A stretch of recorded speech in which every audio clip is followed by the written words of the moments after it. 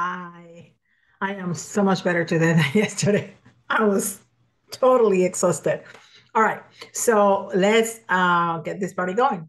So this is going to be part two of the upper chakras. And we're going to do the crown and everything about the crown, and then I'm going to tell you how I open my third eye and how I keep it open. Okay. All right. Crown chakra.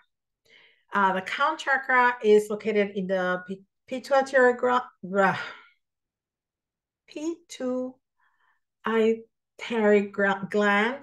I know how to say this.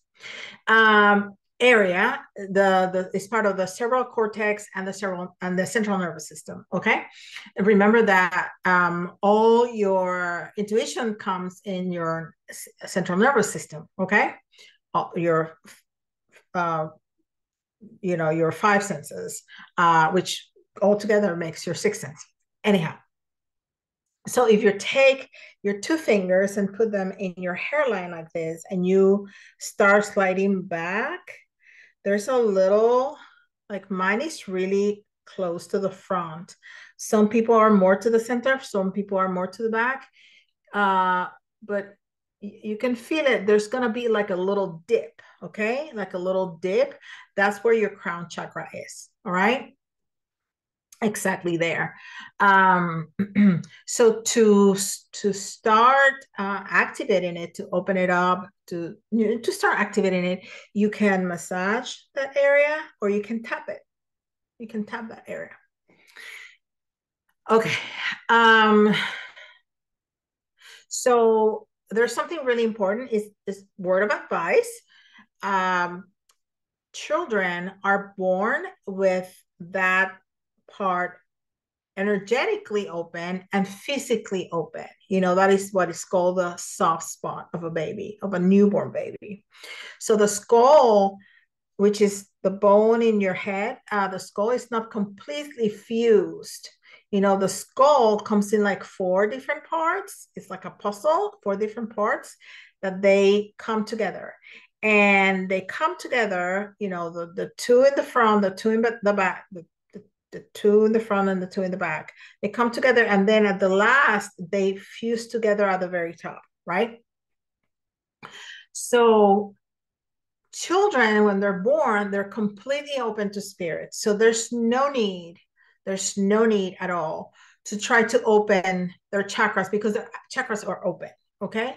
The chakras are open. That's why you can see babies looking out like they're interacting with somebody. They're interacting with spirits, with probably your ancestors, people before your grandparents, great grandparents, whatever, that have passed and have crossed over, and they're coming to see the baby. And babies can see them. And they don't question that. The person is there, they're playing with them, so they smile and they and make noises and stuff. Imaginary friends are spirits. There's a cute story. My youngest daughter, who is almost 15 now, when she was 2.5, 3 years old, she started singing a song. And I was like, who showed you that? Because it's a song that I've never sang. I know this because I don't really know this song, but when I hear it, I can recognize it. And it was a song that my grandmother used to sing to me. And my grandmother passed away years before she was born. So she died like a month before her brother was born, and her brother is 5.5 years older than her. So way before she was born. And she started singing this song. And I said, who taught you that song? And she told me, the woman in yellow. And she pointed at a picture. Uh, and I went to the picture, and my grandmother has a yellow dress, and I was like, oh my God. And I know nobody could have taught her this song, because my mother doesn't sing that song. My husband's side of the family has never heard of that song, so there's no way anybody else could have taught her that song. So anyhow, so when you hear that children have imaginary friends, they're spirits. that come and talk to them, protect them, play with them. But then we as parents tell them, oh no, that's just your imagination. They're imaginary friends. They're not real. Don't say that in front of people. They're going to think that you're crazy or what have you, right? So they shut that down. But so babies have their crown chakra completely open when they're born. But it's very important not to touch that part because the brain is exposed. There's just a little bit of skin there, the scalp that's covering up because the skull is not fused. It's not completely covering it. So please do not tap, do not touch. There's no need for that. And it's dangerous. Okay. So that's it. And it closes about a year and a half. So you know, if you want, I always advise parents to expose your children to this information. Allow them, encourage them to speak to spirit. If you see that they have skills, just encourage that, support that, because that's going to be so beneficial for them. But there's no need for us to try to open little kids' chakras. They are open. They start closing and getting messed up as we grow older. And of course, if there is some kind of trauma in childhood, yes. But if not, please don't touch a baby's crown chakra. Okay. So when the crown chakra is perfectly balanced, it governs oneness and consciousness, right? It's when you understand you're connected to everyone and everything. And when I say everyone and everything, I mean it.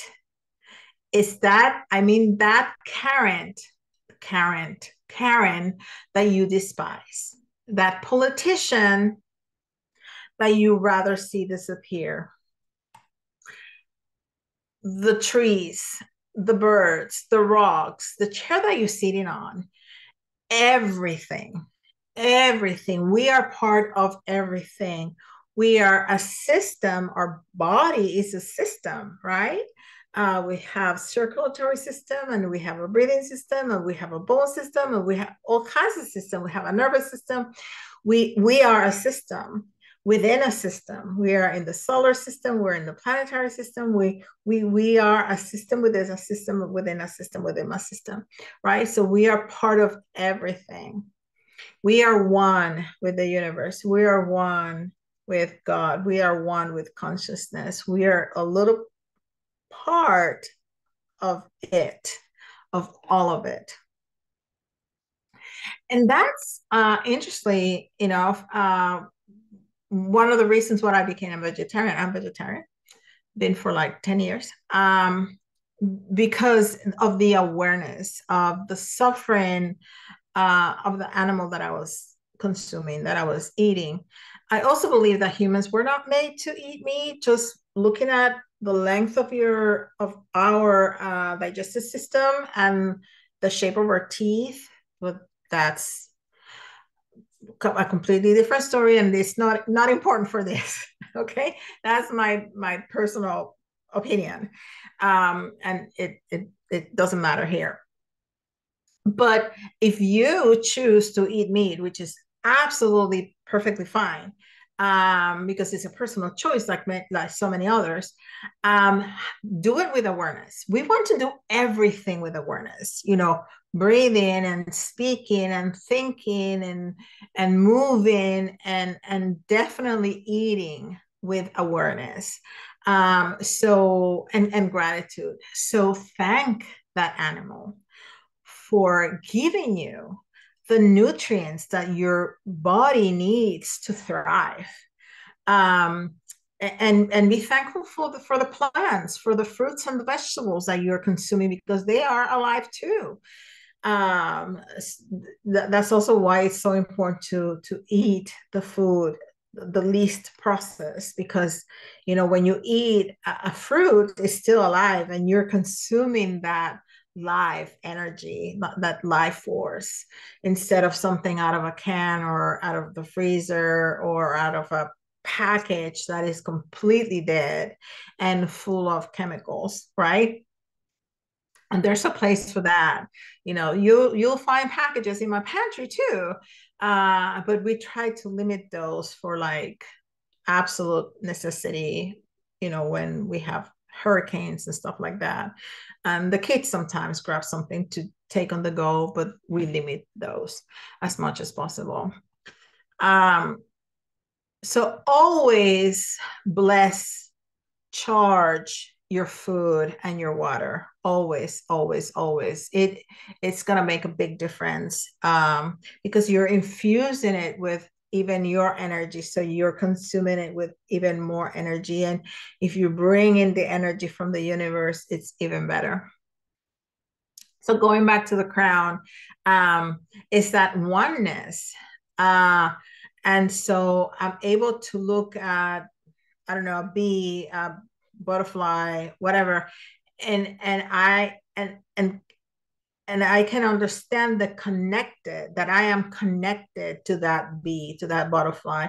I'm able to look at someone across the world and understand that we are connected. We are connected. We are living in a world of separation. So anything or anyone that uses that kind of language of us being different, of and not so much being different, but needing to be separated because we're different, we need to detach from, because we are one. We are one with the world. And don't get me wrong, we're here to have a human experience, and we are here to do the 3D things. We can't live out of meditation and breath work. That's not going to pay the rent or groceries, right? We must do the 3D things, go to work and pay our bills and all the things, but we can do it with kindness and with that oneness awareness. So taking ourselves out of the material world and being able to see the bigger picture outside of the material world. And there's nothing wrong with nice things. I like nice things. I have nice things. Not only that, we deserve nice things. Being attached to those things is the problem. But in a way that is toxic to us. For example, my daughter, the one that was singing the little song, says that I'm in love with my car.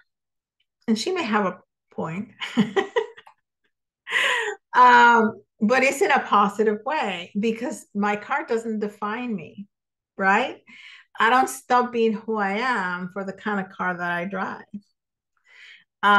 If one day I don't have that car, and that day will come, it will not stop me being who I am.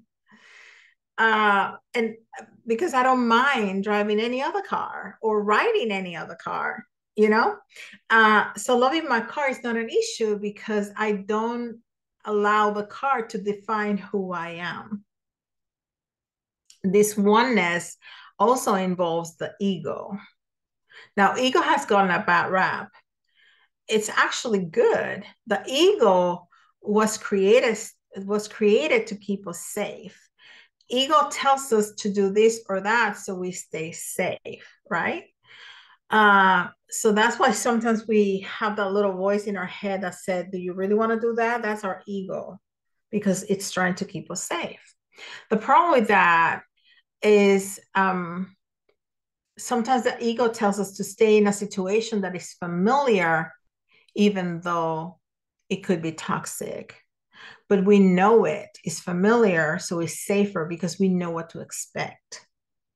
Okay, like staying at a job that we don't like anymore because it pays good, or because it keeps us afloat. So we know that. At least we have that. But we want to grow. But ego says no, but stay, because at least you know what you're getting, right? Or staying in a relationship that is loveless, and maybe we're being abused. But what if the next person is worse? That's the ego. And that's the part of the ego that doesn't serve us.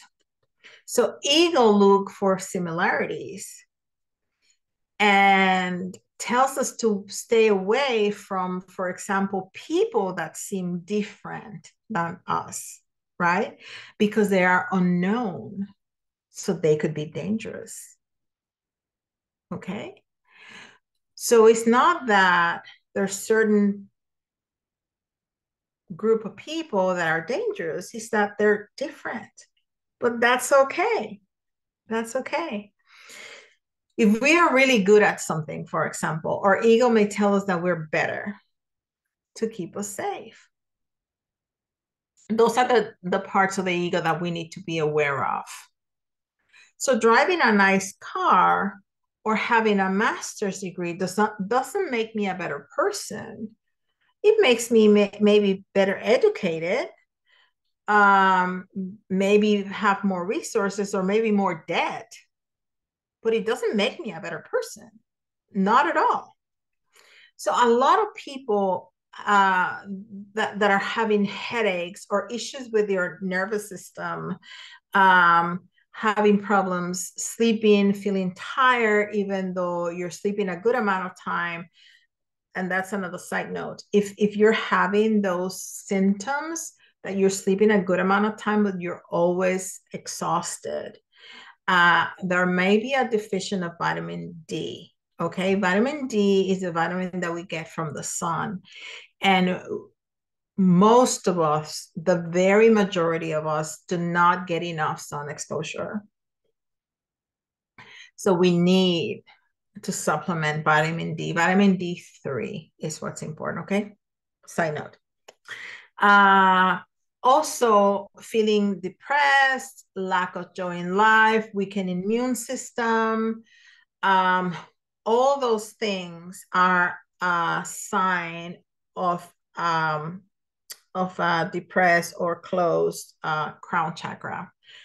I have a fun fact for you. If you massage your big toe, you help your crown chakra. How about that? If you massage your little toe, you help your third eye. What? I know, crazy. So, how to heal and activate your crown?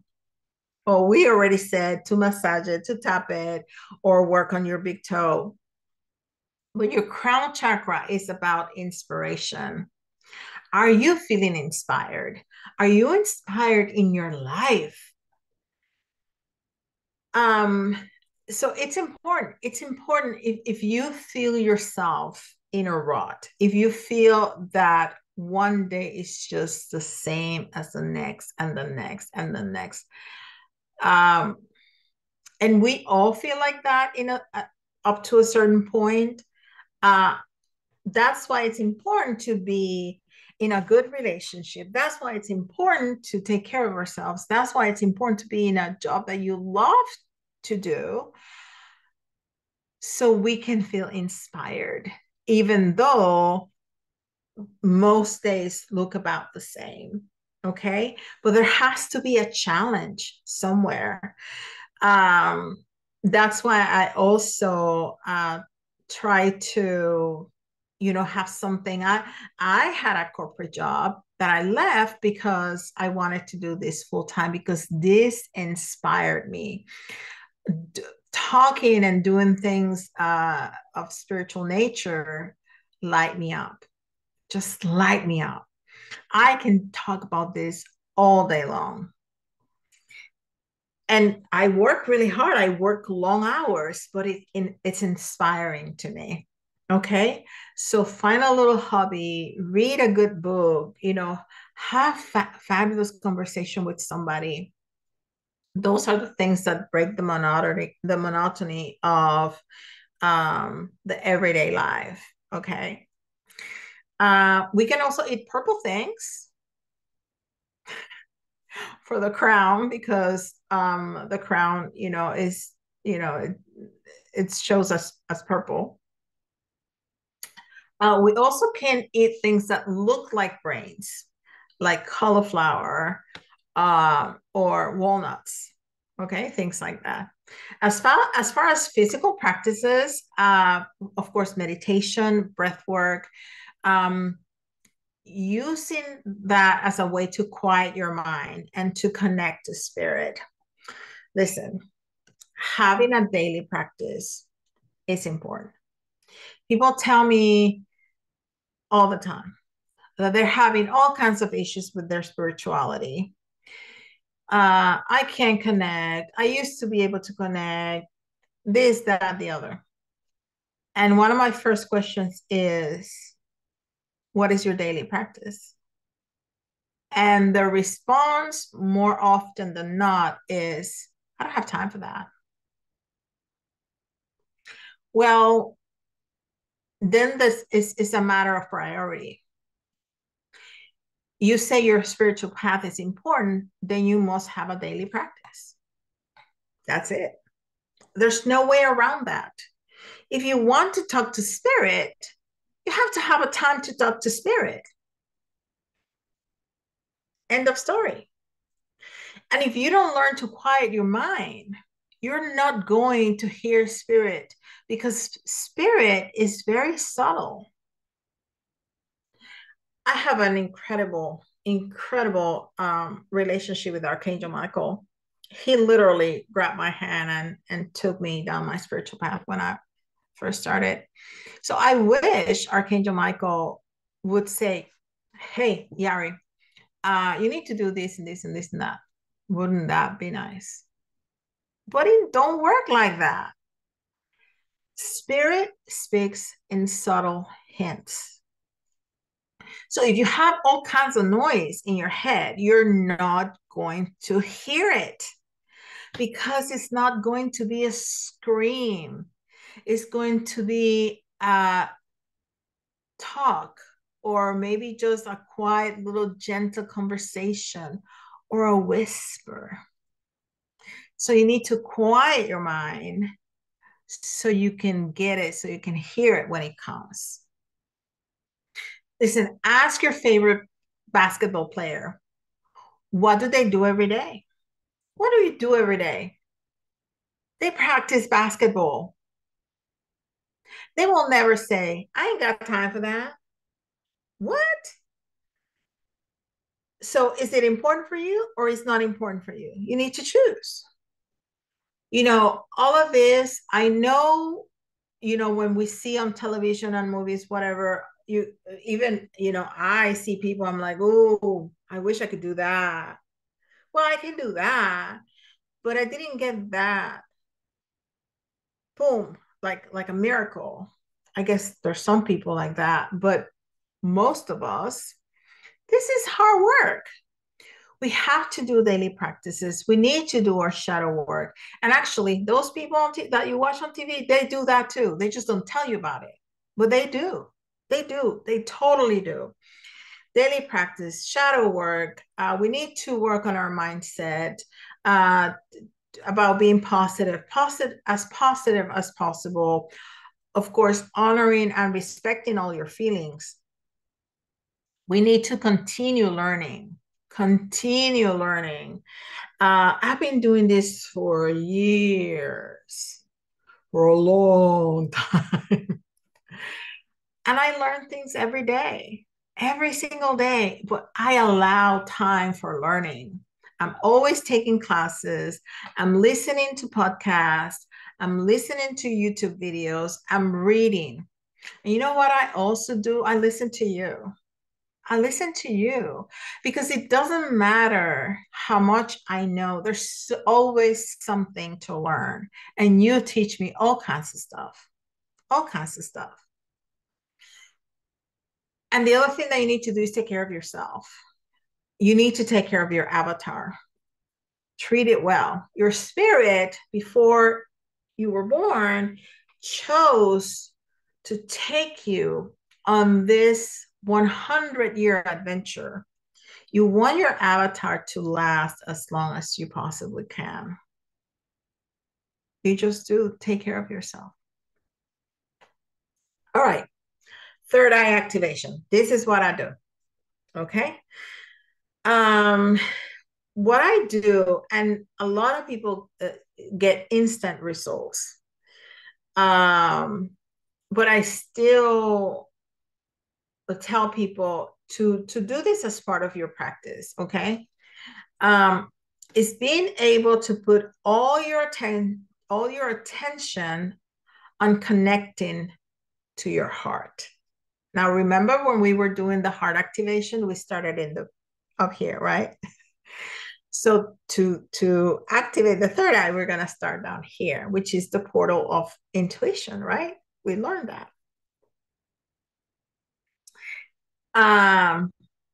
So we're going to put all the attention on the heart and go to the head, okay? Now, the reason for this is because they have shown that electromagnetic energy of the heart is thousands of times more powerful than your head. So, and do you know that you have neurons in your heart? You do. You know, I remember in, I don't know, high school, 10th grade or something like that, chemistry, that they told me, or biology, 11th grade biology, they told me that neurons were brain cells. You got neurons in your heart, like 40,000 of them. Yeah, I know. So when many people are going through this process, they're only using it like on the mental side. But if you were to apply the connection from the heart, it makes it so much more powerful. Okay. So now, in order to do this, you can do this. You can simply just sit down and be comfortable and put the awareness on feeling inside of your heart, right? And what you want to do is to magnify the feeling. Okay. Whatever feeling that you're feeling at that moment, positive feeling. You know, you want to be grateful, you want to be happy that you have this opportunity to open your third eye, and how wonderful it's going to be. So feel that. If you need to put your hands over your heart, you can do that. But you want to feel it in your heart center. Now, the next step is being able to imagine using visualization and feeling it, imagine it, connecting to it, going up your neck. So we're going to go backwards, go up your neck, going through the back of your head and going all the way to your third eye, which is, you know, right between, I told you where it is, right? Right in the center of your brain.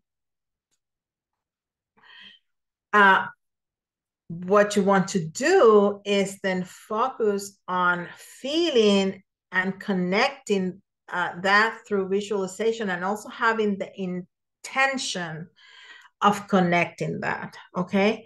As you begin to breathe into it, and then you close your eyes, and with your eyes closed, you look up, okay? And this is not very comfortable. Not very comfortable. So you're going to close your eyes and you're going to look up and in the center, like if you were looking at your third eye, but with your eyes closed. And you want to do that with a little bit of strength, with a little bit of force. Okay. This technique has been around for thousands of years. The monks do this. So this technique is nothing new. Okay. So close your eyes and bring your eyes up, almost as if you're looking at your third eye area. And as you do that, you put attention there, and you start to find that the thinking goes away. That monkey mind, that chatter, blah, blah, blah, blah, is going to kind of quiet down, because it takes effort to do that with your eyes. So the mind is going to kind of quiet down. Okay. This is going to allow you to be more present, which is very important. Now, the key to this is that as you begin doing it, you are moving the feeling and that electromagnetic energy of the heart and you're combining it, then becomes so much more powerful, and then it moves up and connected to your third eye, is when you start getting results. Okay. Some people may see results immediately. Most of us will take some time. So just practice. You want to do that for a few minutes.